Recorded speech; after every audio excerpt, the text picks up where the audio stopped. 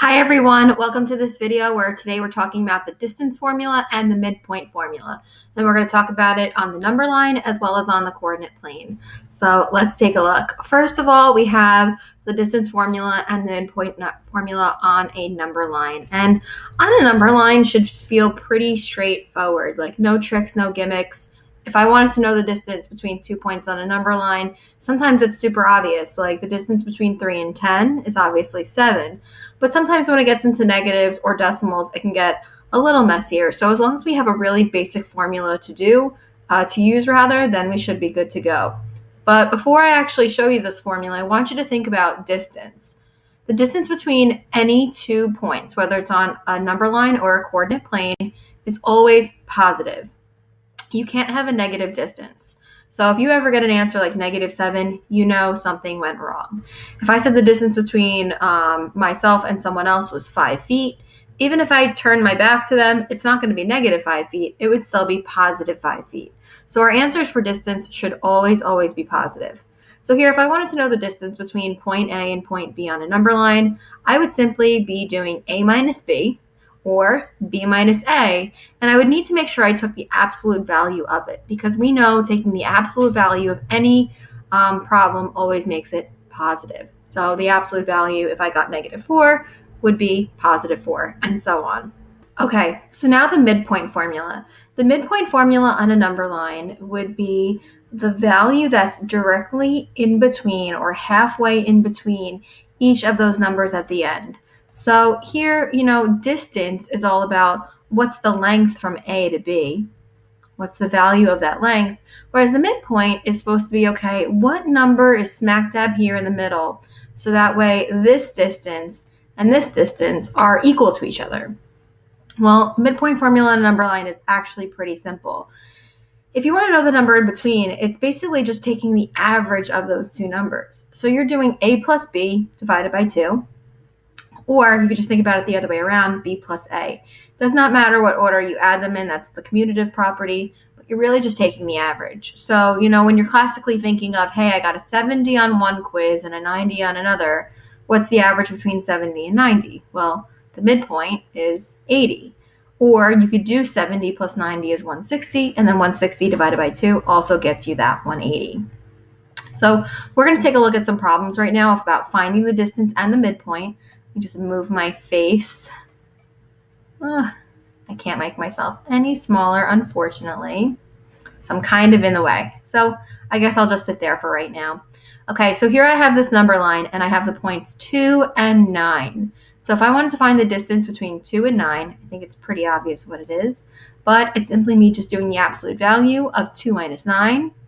That leaves me with the absolute value of -7, which is just 7.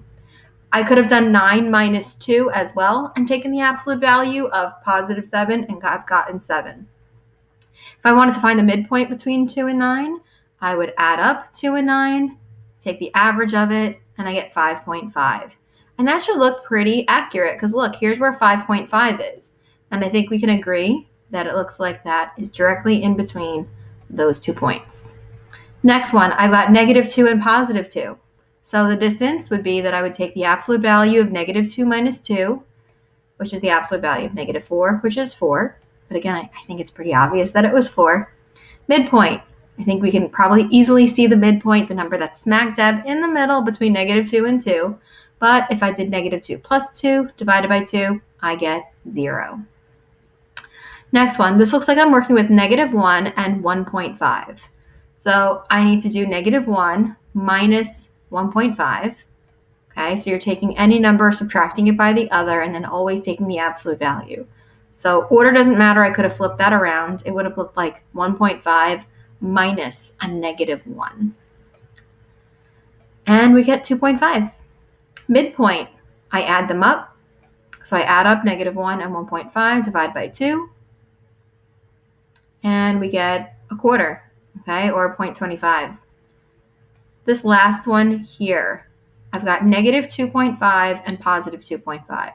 So when I go ahead and I do D is equal to the absolute value of -2.5 minus 2.5, I get -5, which is 5.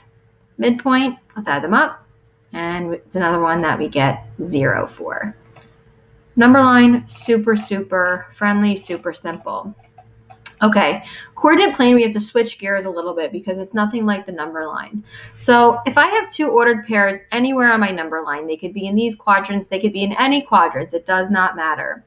But I would look at one of those ordered pairs, and I'm going to go ahead and I'm going to label it as my first ordered pair. And the way you would label it is you would call it x sub 1, y sub 1. And then the second ordered pair, doesn't matter which one you choose to be the second, would be x sub 2, y sub 2. So you've got this first ordered pair and the second ordered pair. And the distance formula looks like this. It's the square root of x sub 2 minus x sub 1 squared plus y sub 2 minus y sub 1 squared. Now, this kind of looks like a really funky formula, and what is this even telling me to do? Well, let's take a closer look at it.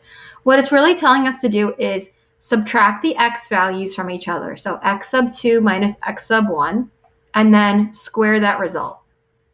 Then it's saying subtract the y values from each other. So y sub 2 minus y sub 1, and then square that result. And then after you square those two values, you're going to add them up, the plus sign, and then last step is to take the square root, and that's your result. Okay, and we're going to look at a bunch of problems. The midpoint formula on the coordinate plane is actually kind of similar to the midpoint formula for a number line. The midpoint is the average. So if I look at these two ordered pairs and I want to find the midpoint, okay, so if I was to connect, the distance formula is going to tell me the entire length of this line, but the midpoint is going to tell me, hey, what are the coordinates of this point that is smack dab in between them? And so what I'm actually doing is I'm going to take an average of the x's. So I add the x's, divide by 2, just like the midpoint formula for a number line. And then you add the y's and divide by 2. And your answer isn't some number. It's actually a coordinate point. So it's the average of the x's and the average of the y's. And that's your midpoint coordinate. Pretty interesting. So let's take a look at those types of problems now.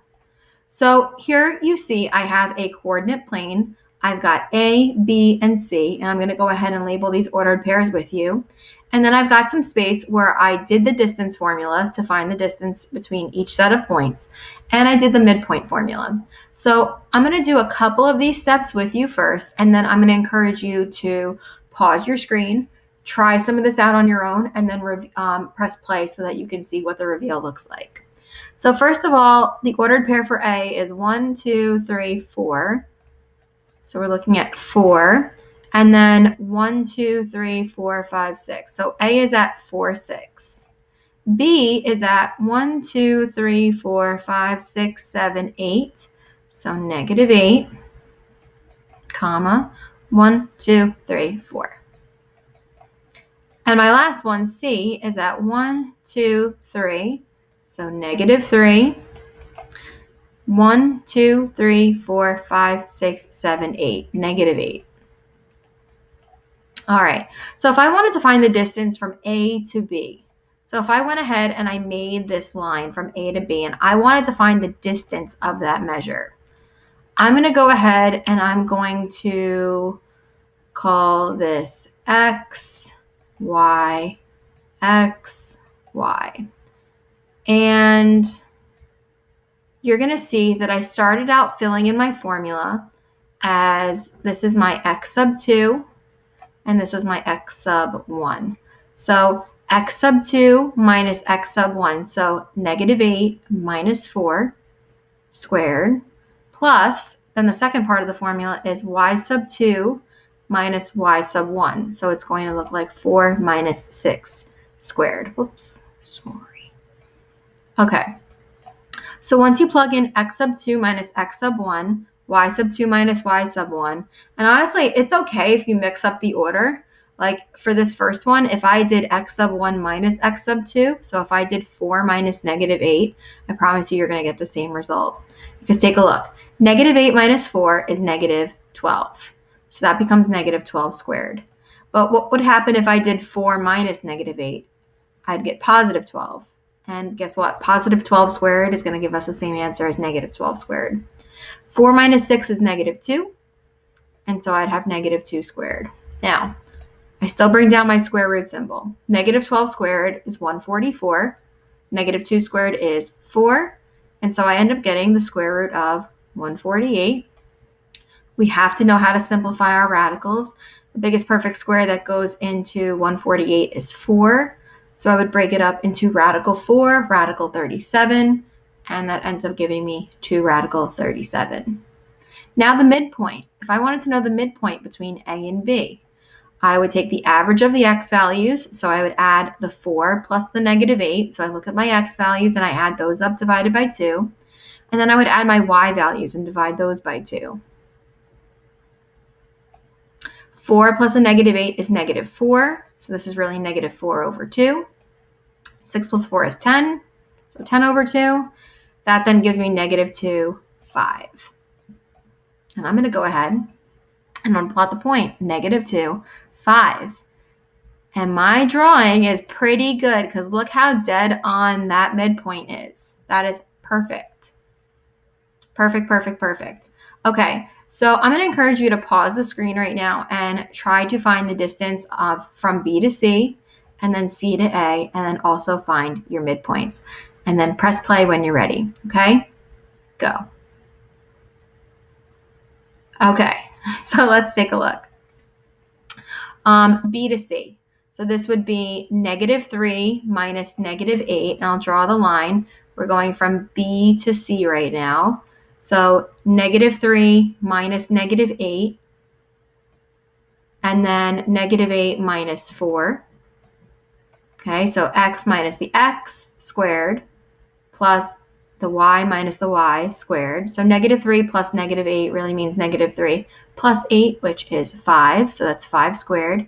Negative 8 minus 4 is negative 12. So that's negative 12 squared. Then we would have the square root of 25 plus 144, which is 169, which is super easy. That's a perfect square. So it's 13. If I want to find the midpoint of BC, so let's see, I add up my x's, so negative 8 plus a negative 3 divided by 2. Then I add my y's and find the average of it, so it's 4 plus a negative 8. This then gives me negative 11 over 2, and then negative 4 over 2, which you can leave negative 11 over 2 because that's a simplified improper, or you can put it in its decimal form.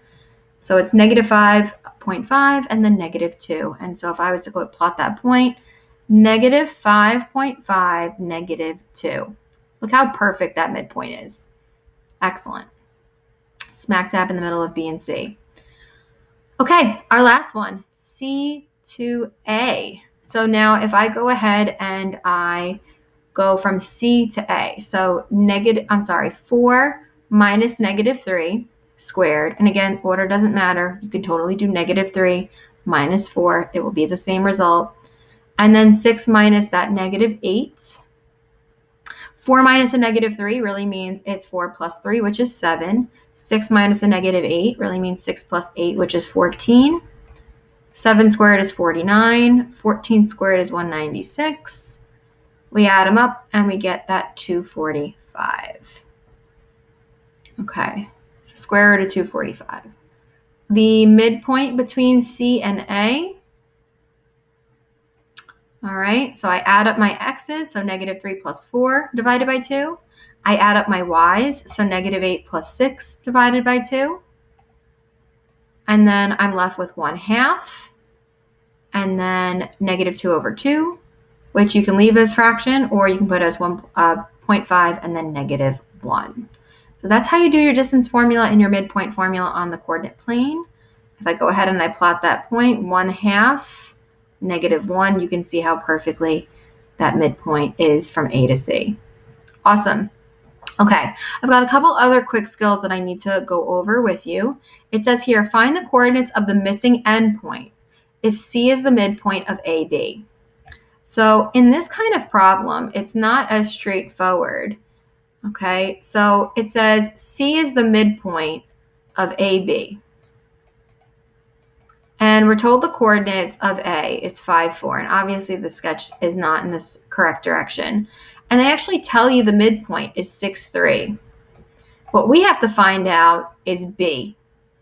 Okay, and so what that really means is we have to figure out 5, 4, that ordered pair, and what other ordered pair will average out to give us this midpoint?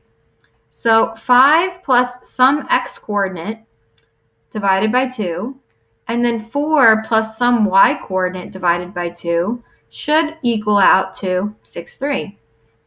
So then really the average of 5 and some number to give me 6 means that I'm doing 5 plus x divided by 2 equals 6. Multiply both sides by 2, and then solve for x. So it's 7.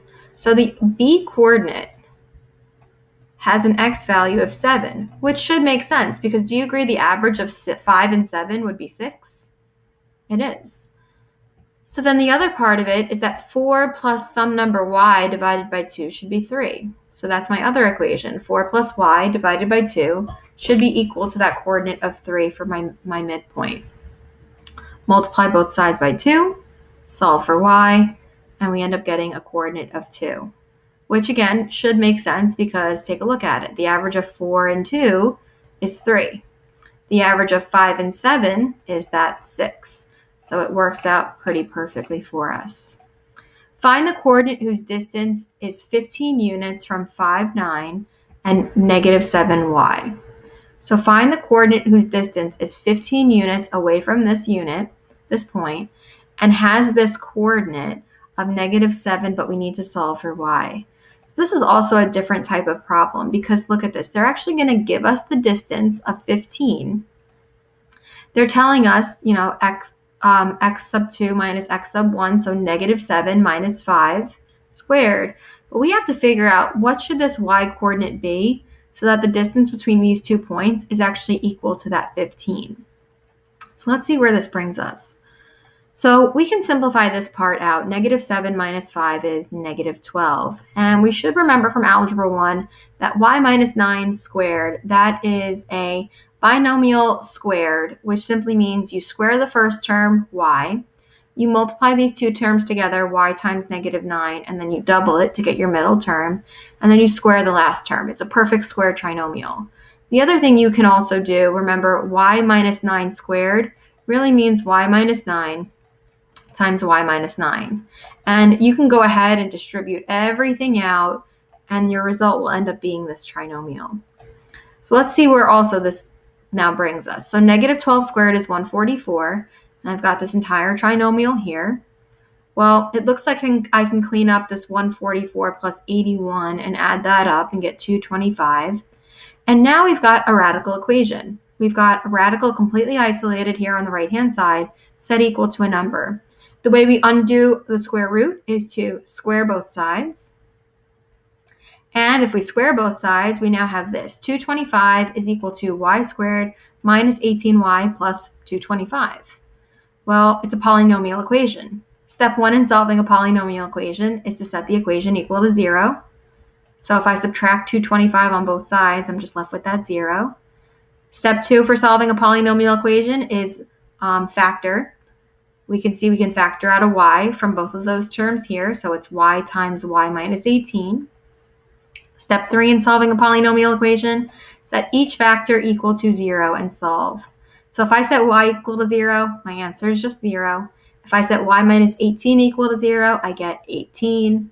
And so the coordinates, I actually have two options. It could be negative 7, 0 or negative 7, 18. Because remember the question was asking what does the y value have to be so that the distance between these 2 points is exactly 15. So you've got some good factoring review in there. You've got some good multiplying polynomials review and solving a polynomial equation. Thank you so much for watching this video. I hope it was helpful for you. Thanks for watching.